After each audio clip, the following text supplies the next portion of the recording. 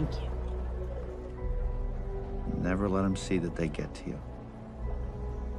So, things do get to you? I mean, not anymore, but I was small and emotionally unbalanced like you once. Har har. No, it's true. I think I was 8 or maybe 9, and all I wanted to do was join the Junior Ranger Scouts.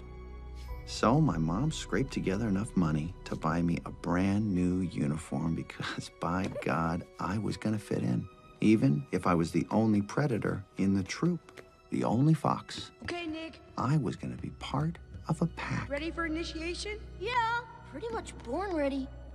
I was so proud. Okay, now raise your right paw and deliver the oath. I, Nicholas Wilde, promise to be brave, loyal, helpful, and trustworthy. Even though you're a fox?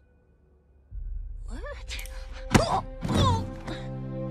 No! No! What did I do wrong, you guys? No! Please tell me, what did I do wrong? What did I do? If you thought we would ever trust a fox without a muzzle, you're even dumber than you look. Is he gonna cry?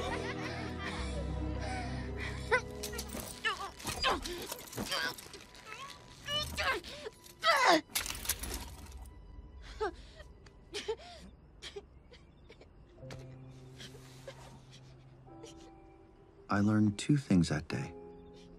1, I was never gonna let anyone see that they got to me. And 2?